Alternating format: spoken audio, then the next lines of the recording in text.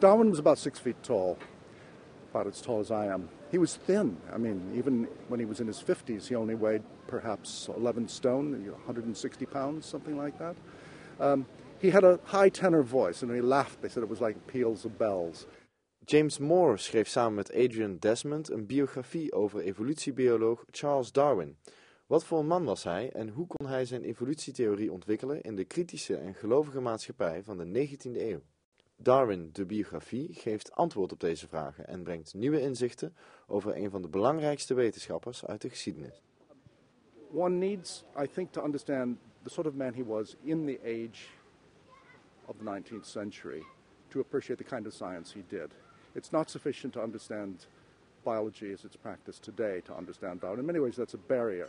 One has to get personal with what people in Darwin's day considered to be important and what was not acceptable science, which is what he did, as well as acceptable science.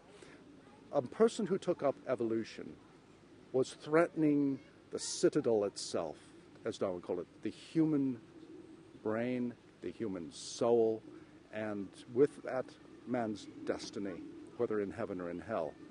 To say that morals were a product of evolution, that man was a product of evolution, and therefore implicitly that religion might be a product of evolution, ran slap counter to the established science of his day. It was socially disruptive. Above all, he was unwell for most of his working life, from around 1840 until the 1870s. He was afflicted with excruciating ailments, from eczema, which you could see, to digestive complications, which you could only hear and smell. And therefore, he was a difficult person to be around. And you know, those problems he had with his digestion were closely correlated with the stresses of his work on evolution. And when he really ceased writing about evolutionary theory, his health miraculously improved. We suggest in one or two places that it took a special kind of person. Once we suggest that it took a person who had seen wild people, as Darwin called them, native Fuegians at the southern tip of South America.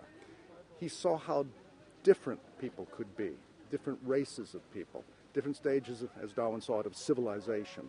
And he wondered, could the same God have created us so high and so low, so savage and so civilized? Why did those people go to live there? There was a problem about human nature, and it took a person with that problem in his mind, we think, to risk everything for a solution. Darwin's stresses about doubting had to do with being doubted once he launched his theory. It wasn't just a threat to carry this burden of belief in evolution by natural selection and worry about what people would say if they found out that he accepted something like that.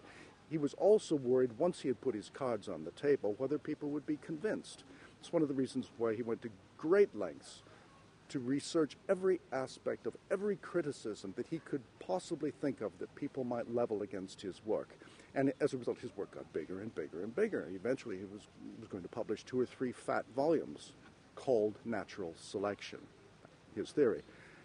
Darwin didn't publish those volumes, thank God, because Alfred Russel Wallace sent him a paper that made him leave the closet, evolutionary closet, and write a book that people could digest, The Origin of Species, in 500 pages.